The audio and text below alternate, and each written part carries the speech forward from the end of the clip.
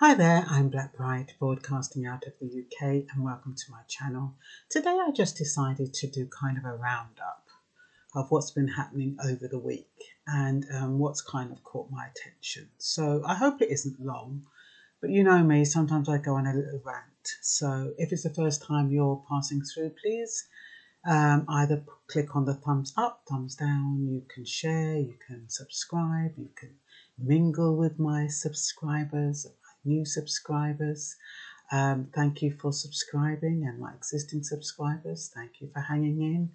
And yeah, I thought I would talk about a roundup of what's been happening, kind of, I guess, I won't say it's globally, it's mostly the UK and maybe a little bit of America thrown in. Okay, so the first thing is the antibody tests are ready. So now the health visitors or the health workers can be tested. All people who work for the NHS who have been self-isolating or unsure about the symptoms, and the NHS is going under without them. So they're going to get priority for the testing. And this isn't the antigen test, remember, this is the antibody test. And this is just to determine whether or not they're fit to go back to work, whether or not they've had the virus out and recovered from it and are therefore safe. There's also people who, especially business people, under the, what's it called? The government-backed loans. The government is talking about they're giving loans to businesses, but interest-free loans to businesses. But number one, these loans are interest-free for only 3 months. And then some of them, they're going up between 6 and 12%. On average, I think it's about 7%, nearly going up to 12%. So if you're taking one of these loans, be aware of the implication. 3 months is going to go extremely fast, and 3 months isn't enough time for you to get yourself together to then be imposed with interest rates that are so high. Personal assets. Yes, if you take these loans and you can't afford to pay them back, something happens, all your personal assets will be seized. I don't know how many of you watch If You Can't Pay, Take It Away. It's not a pretty picture.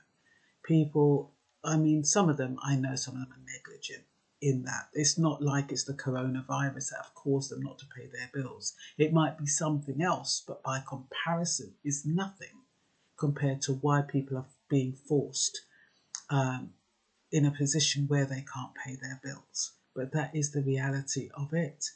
If you can't pay, they'll take it away. So that money was paid out of the coronavirus business interruption loan. It was launched by 40 lenders as a 350 billion rescue package. But are they rescuing, or are they deferring the crisis? That's what we have to ask ourselves. And when you're thinking about taking out these loans, is there another way you can get the money? Because high interest rates at this time is not good.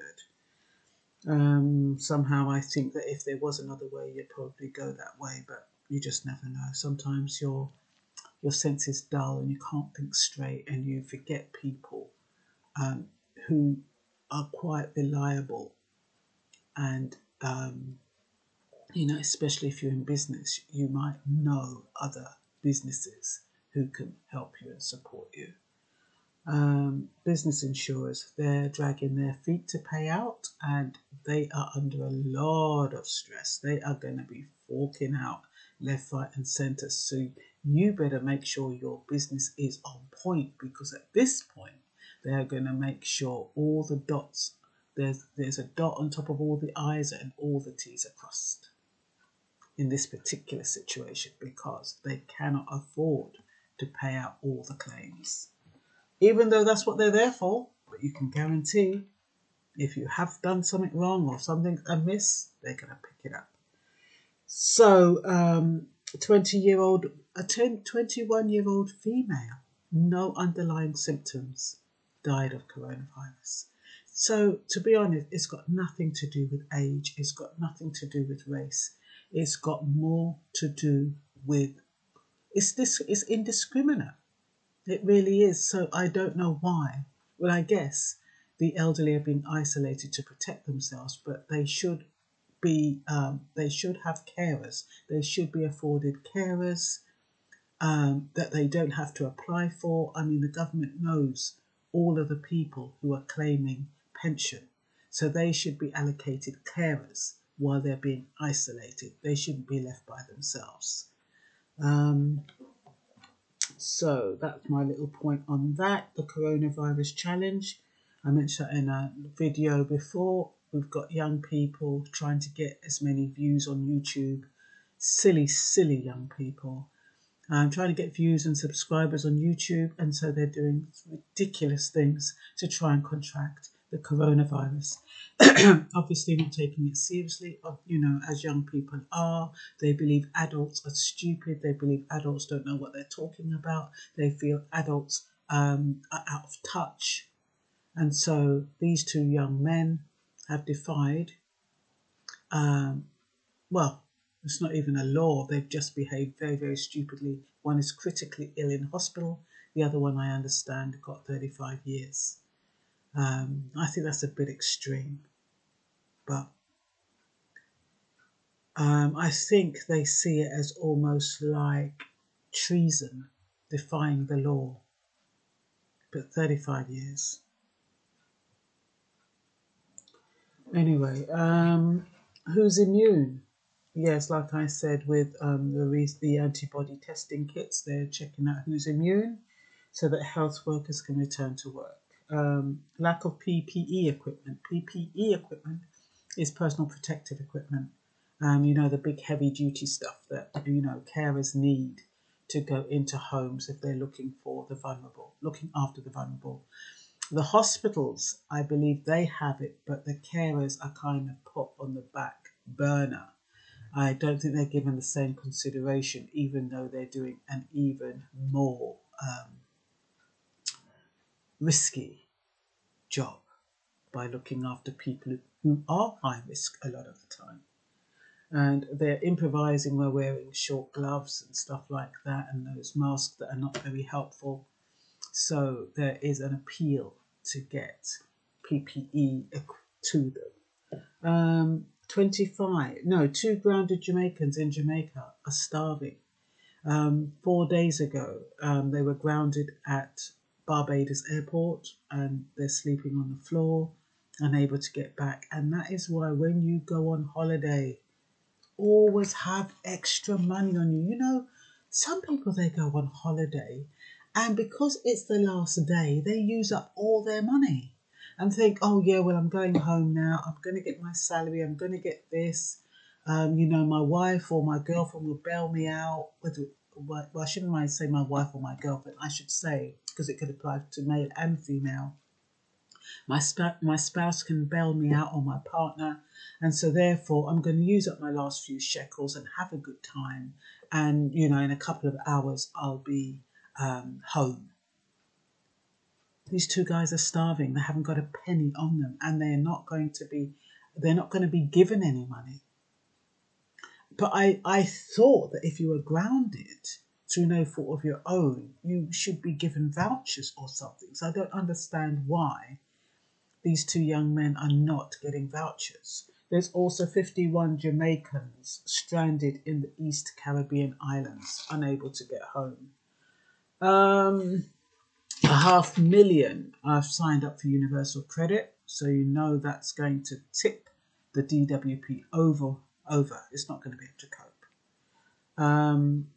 Not in a reasonable time. It will be able to cope eventually, but they will not be able to process all of those applications so that they get their money in 5 weeks. If they do, it'll be miraculous. They're going to have to bring more people on board, and I would imagine they would need more computers, and those systems are very, very sensitive and complicated. I work in an organisation where we have certain systems in place, and I'd imagine that the place like the DWP that is linked up with the police, it's linked up with the Home Office, and it's linked up with a lot of different departments. I would imagine that they would have a system that is not easy to set up. And so it's not going to be something you can just have a couple of days. And yeah, you've got it all running. Like if you buy a laptop within maybe about 4, and even then, when you have your home PCs or your home laptop, sorry, it takes about 3 to 4 hours to get it running with all the programs once you've uploaded them and got everything right and done all your passwords and, activated everything. It takes a few hours. So you can imagine with these, the government in a situation like this, they're not going to be able to process applications within 5 weeks so that these people will get money. So we'll have to watch this space on that one. Sweden, they're still eating out. They haven't got stringent lockdown. I can't remember what their figure was. I should have brought it out, but I haven't. But yeah, they're allowing people, just a few people, to still go to restaurants and engage. 9,000 people on remand have been released from prison to protect staff. What a time to release 9,000 when there's no food in the shops. They're on lockdown anyway. They can't go anywhere. They can't do anything. Who are they going home to? Who are they going back to?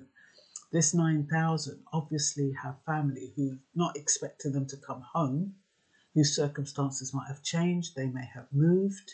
Anything could have happened. These 9,000 are going to be vulnerable on the street, to be picked up, rearrested, and I don't see the point. I don't see the point. Because they're talking, but the thing is that this time they're not going in the normal prisons. They have designated areas and designated secure prisons that they'll be picking up people who are violating the lockdown regulations. So obviously they've got a different facility to accommodate them. Otherwise, if it's just throwing them back in prison if they're on the street, that defeats the purpose. So they must have another plan in place. Meghan and Prince Harry have fled Canada because of the lockdown. They've gone to California. Why California, America, where the coronavirus rate is so high? I mean, I think now it's probably quite warm or quite hot. It might be quite hot in California, so they may be okay. But we do know the coronavirus doesn't like heat.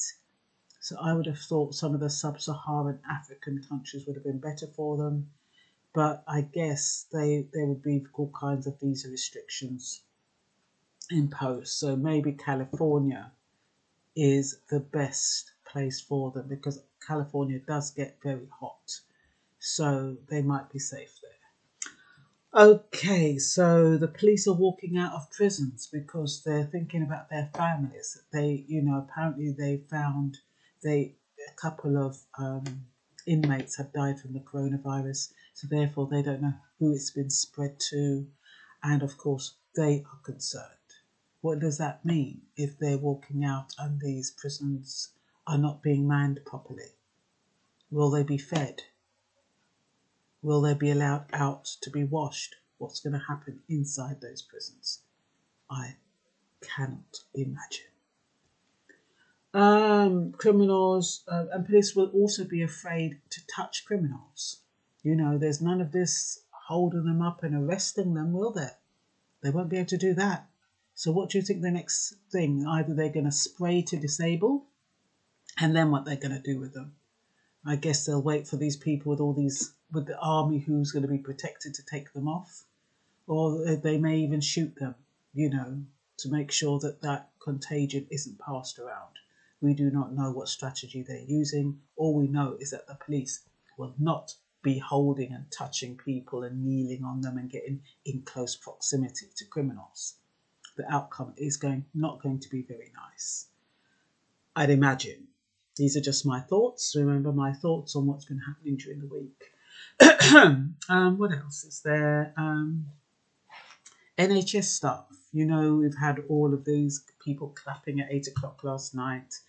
and they're praising the NHS staff left, right, and centre. Would you believe the muggers? And the thing is, you need your pass to get from A to B on the lockdown, and to go into shops. Apparently, muggers are ripping off the masks, ripping off the what do we call them, lanyards, the passes, and stealing them, mugging people to get their passes. So it's not a good time for the NHS staff. People say, oh, they're going to be considerate, they're doing a good job, but you have to be very, very careful. Apparently, when you go to, especially me, I have so many images. The picture on my pass doesn't look anything like I am now. But, I can still go in and I can still come out as long as I've got my pass. So it's not like they interrogate that pass and look at it really, really seriously to say, okay, that person. I mean, maybe if somebody who's really dark nicked the pass, or a white person couldn't make a pass for a black person unless they were in cahoots with a black person, and they had a little network going on, and so therefore they could pass it around. Who knows? I'd like to think that the shopkeepers are quite vigilant and really look at the passes to make sure that the image on the pass is the same as the person who's walking through the gates. I mean, to be honest, there's certain things that are consistent, like the distance of eyes apart and the eyebrows. So they should know, really, even though I wear different hairstyles and different wigs, they should know that that person is me. There's some main features that don't change. MOT, that's been delayed for 6 months. That would be a reprieve for a lot of people. But we're not supposed to be driving our cars very soon, so you won't be able to drive anywhere anyway. There'll be a lockdown on cars and driving. What else? Self-employed will experience hardship if they've been dishonest on their tax forms and they've been underplaying how much they've earned to get a reprieve on tax. Now is not the time. Well, now turned around to bite them on the bum, because now they're only going to get out as much as they put in. Hong Kong, they can now apply on the youth mobility scheme under the new immigration rules. I think it's tier 2. And then tonight, www.loversrockradio.com. I'll be having my reggae show. It's the last Friday of the month. And so, I'll see if I can get all my equipment together and try to entertain you in a lighter way. And that's all for now. Bye-bye.